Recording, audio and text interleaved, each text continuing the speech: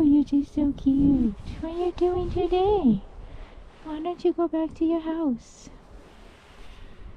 Okay, well, it's time to weigh my bag. It's a big parking lot here at the Davis Path trailhead. It is plowed, and it's right across the street from the Notchland Inn, a beautiful little hotel.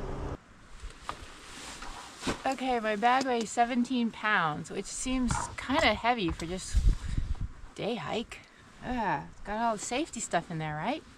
Do I need that? The dog has a collar, but there's no tag or anything, and the dog is really like warm. I don't know, I want to start my hike. I don't know where this dog belongs. There's a sign over there. It says Mount Crawford 2.5. That sounds delightful. I'm hoping the dog must live in that little neighborhood over there.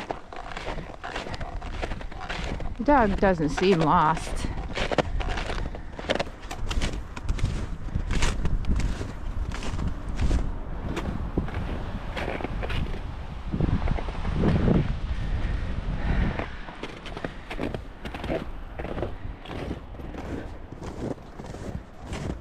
Bog Bridge washed out, detour, follow flagging tape to Davis Path. I read recent trail reports that people have been here, but it snowed again last night.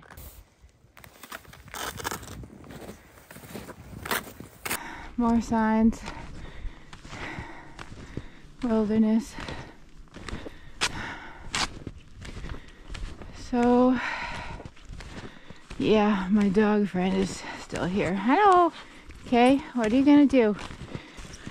I haven't gone very far thinking this dog is lost because he's not running back to one of those houses. It all seems so simple in theory. Just go for a hike.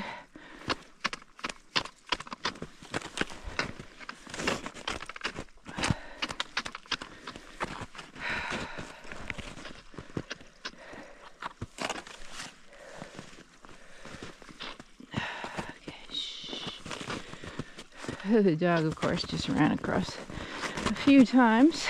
I can call my husband if my phone works. I texted him because there's that nice hotel across the street. So I wonder if somebody's dog and I don't know.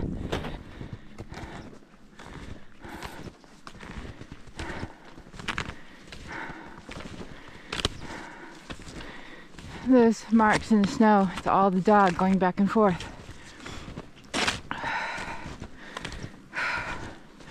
Maybe I can call that hotel. Hello, buddy. Hello, how'd you get here? I feel like the dog just came out, you know? The dog's warm.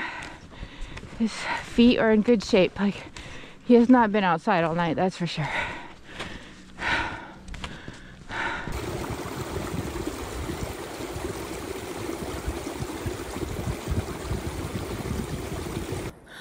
No way. There's a sign for camping, and I chose this mountain because I thought I could handle it today, but also to scout it for camping. And I had no idea there was this little sign here. And you'd think I'd want to go right over there, but I'm not going to because I have to go to the summit first.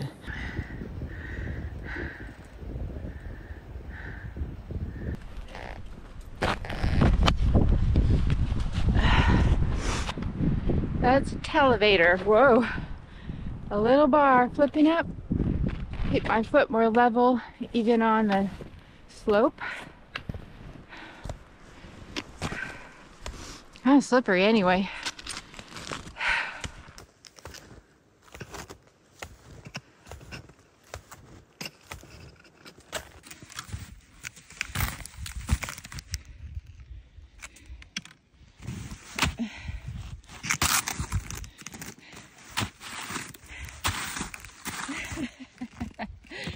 I mean, 1.22 miles in about an hour and a half, maybe a little more. And there's some like deeper snow sections up to the dog's shoulders, but he keeps going. A lot of energy. And I'm keeping going too. I just need to pace myself. It's beautiful out here, but I haven't really slowed down enough to pay attention to that yet. It's windy. Short trail, right? So far so good. Here comes my buddy. Hey buddy. Are you doing okay? Can you go all the way and then come back again? Get off.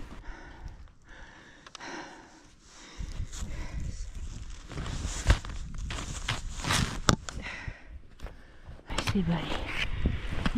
Are you alright? Poor dog. You need to go down.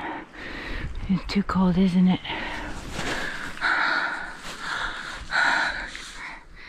I think I'm going down for the dog. It's 17 degrees now. It's gonna be all right, okay? I'm gonna just take you down. It's gonna be okay. Look at you. You're gonna run down this thing and we're gonna find your owner, okay? Okay. It's gonna be all right. Is this a good time to mention I don't know how to go downhill in snowshoes? Should I just sit down? God. No, this is not gonna be good at all. What the heck? How do you do it? Should I take them off? No, I shouldn't, right? Is this a good time to mention my outfit? Isn't that cute?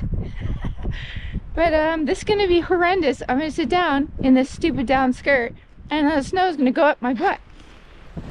You know, I'm not good at this. How come? Shoot. Okay, it's like awkward because it's not quite steep enough to get up. Oh God, I wish I could do that. Good dog. I wonder if the owner's coming, you know?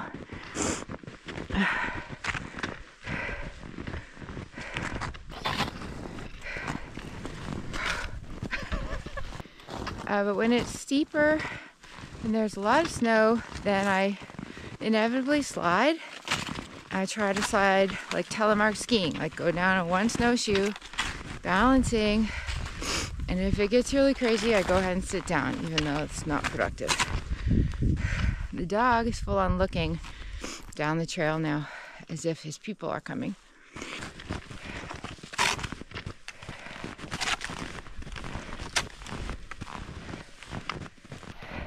You're doing a good job. We're gonna go back down there and find your people. They're gonna be somewhere. Good job. You're doing a good job. Let's go find them.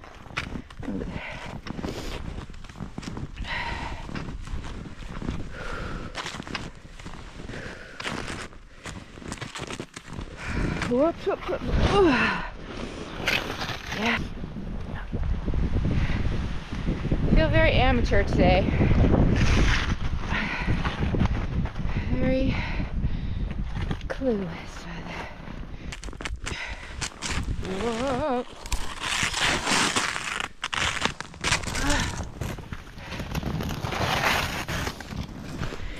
Oh, did you come to save me?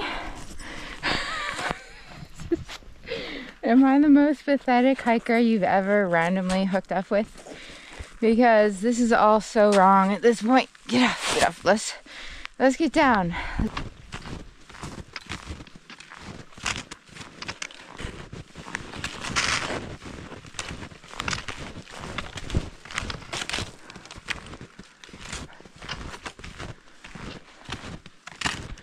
This is nice right here.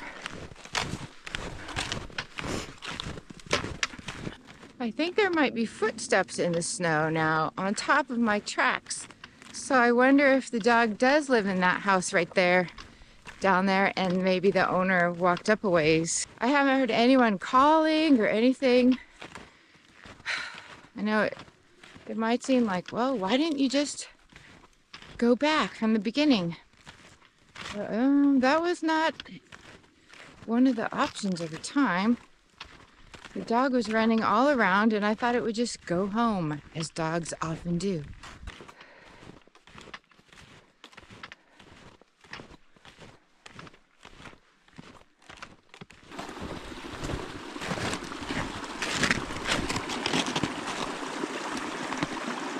Look how easy this is. But see, when I first started, this didn't seem so easy. And now it does.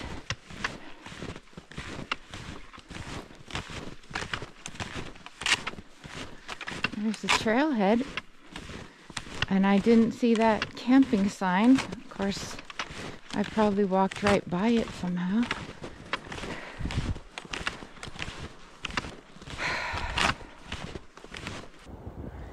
That's a mountain I was trying to go up back there, Mount Crawford.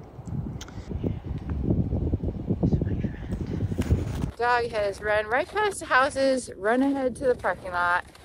Oh no, here she is right here. I think we're going to the hotel. Okay, so how this ended was the dog and I were sitting in the car for a minute to go over to the hotel. And just then a Subaru pulled in this parking lot and the dog looked at it and it drove by down the little road toward the houses and the dog looked at it. And I was like, oh, that dog knows that car. So I said, is that your car? And I opened the door and the dog got out and ran after the car. Back home, presumably. So all is well with the dog. After that, I talked for a few minutes with this guy who just came in and he's going to go on a different trail and tried to go ice climbing by himself. And he looked very knowledgeable and calm. The opposite of how I feel after this pathetic performance of the day. But let's just call a duck a duck. That was a big mess. But I'm done. I have tons of energy. I guess I might go look at Bear Nuts Road. I asked him about it. It's a closed road, but I think you're allowed to walk on it. And I asked him about this camp, and he knew all kinds of stuff. So the day was not a complete loss because I had some training.